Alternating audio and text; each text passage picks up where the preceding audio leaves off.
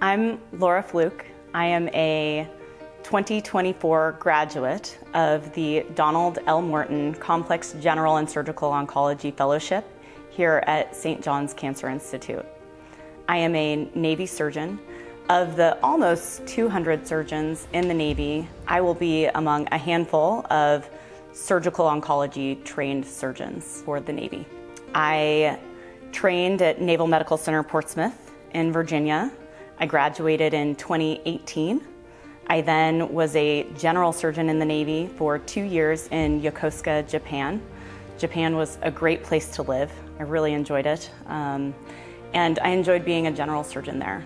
I then returned to Naval Medical Center Portsmouth. Some of my mentors there were the ones that had initially encouraged me to apply to be a surgical oncologist.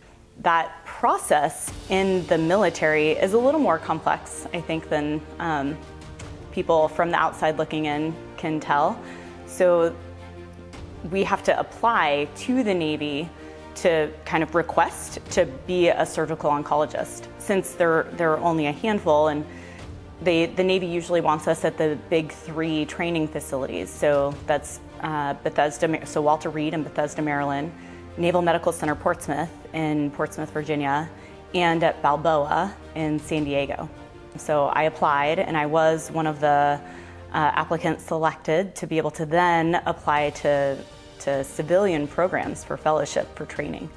So when I was going through the application process, I chose St. John's Cancer Institute, the Donald L. Morton Fellowship, because some programs out there subspecialize their surgical oncologists, and I think, for some people that's definitely what they want. But the Navy would like me to be a general surgical oncologist. So this is one of those programs that, I definitely took a hard look at.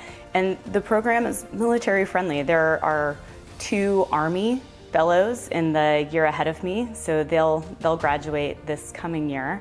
And I know that the program has had Navy fellows in the past, so I think that we have a really good working relationship there. So Julia Green and Jess Weiss are the 2 fellows in the class above me, and they'll be returning to the Army to complete their careers after graduating from here. In our first year, we have essentially blocks of 3-month rotations. So my fellowship started with 3 months working on the melanoma and cutaneous cancer service with Dr. Esner. He is well known just around the world. He has patients that come from everywhere. So during my time with him, I was just blown away.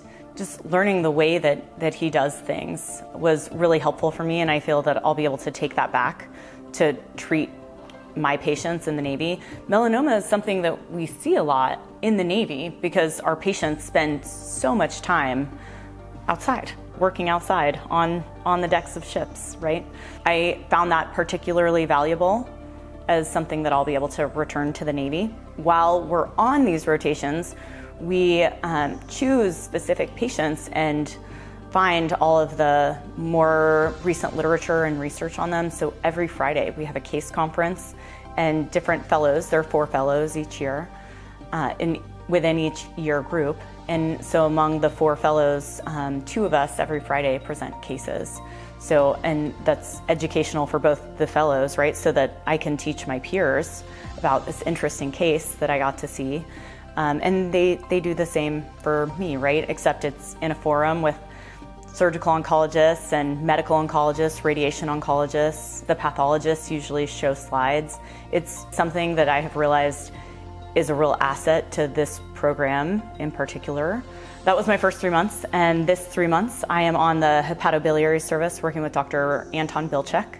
He specifically works with liver and pancreas, but I mean, this guy is a general surgical oncologist also. He does some breast, some skin, colon.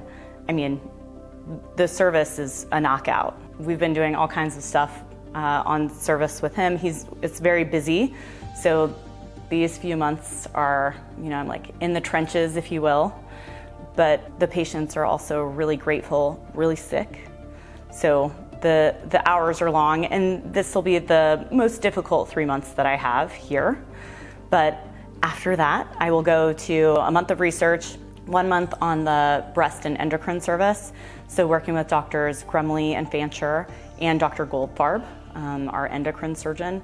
While I haven't gotten to work with them specifically, I do participate in their tumor boards on Mondays, and I'm really looking forward to working with all of them.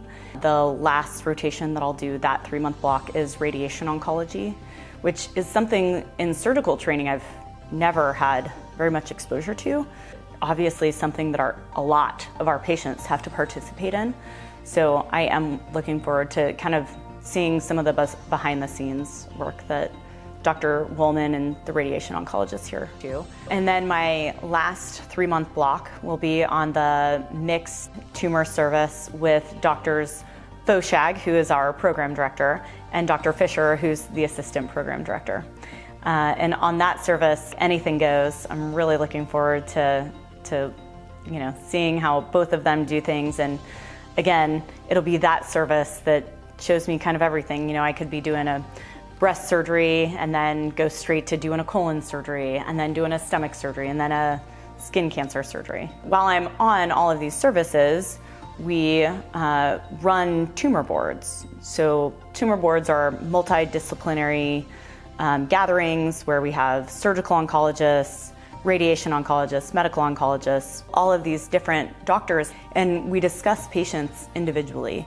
What I have learned here is how to be the leader of that conference. Here, the fellows run those conferences, and that is the tool that this facility is giving me to take back to the Navy so that I can then go on to lead tumor boards in the military.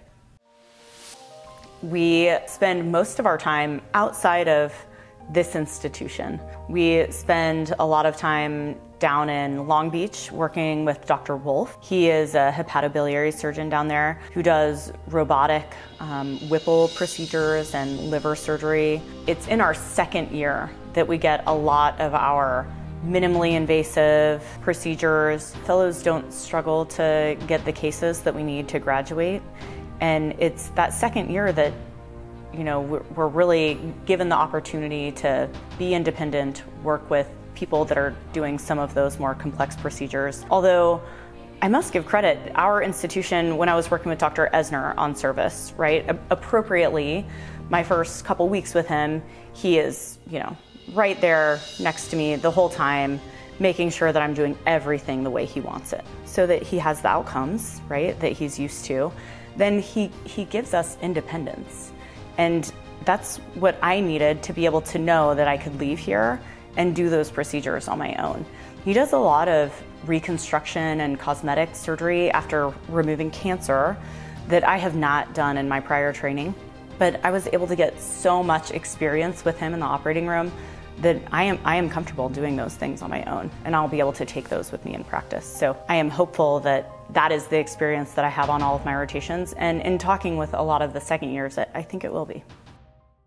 We have multiple research conferences each week. I have projects that I'm working on with Dr. Esner and Dr. Bilchik right now. We have multiple research opportunities in breast and endocrine and working with big data banks. And Uday Sibia, he's one of the other first years, he does a lot of cost analysis for healthcare. And so there are many research opportunities, and I think the frequent conferences that we have kind of help us, keep our nose to the grindstone, if you will. There is an expectation also that we present our research at conferences. As a first year, I already have an abstract that hopefully we'll hear about later this month, whether it's been accepted to a conference, to be able to present as well. When I was an applicant looking at programs, the things I wanted to know were, am I going to get the cases? That's a yes, right? Am I going to get all the cases that I want in the right numbers? Yes. What I specifically wanted to know was, would I get enough variety to be a general surgical oncologist? And yeah, absolutely. I think so. That is definitely an asset to this program. In the summer of 2021, I was on an aircraft carrier in the Arabian Sea, and we were supporting the evacuation of Afghanistan. I was the surgeon on the ship's surgeon. There's one of us on the entire aircraft carrier. The aircraft carrier houses around 6,000 people. As the only surgeon, we're supporting air operations, right? So jets can't take off an aircraft carrier without a surgeon on board, so that if there was an accident, right, we can help those people. When I was on the aircraft carrier, I found out that I had matched here at the Donald L. Morton Fellowship Program. It was actually difficult for me to check my email where I knew I would get that notification. So my husband was actually able to reach out to me to let me know. I had given him my email and password and everything so that he could figure out where I had matched. So it was very exciting that while I was deployed on a ship in the middle of the ocean, I was still able to know what my future held. And being able to come here was what I wanted. I had ranked this fellowship program as my #1 choice, so being able to come here has been a wonderful opportunity.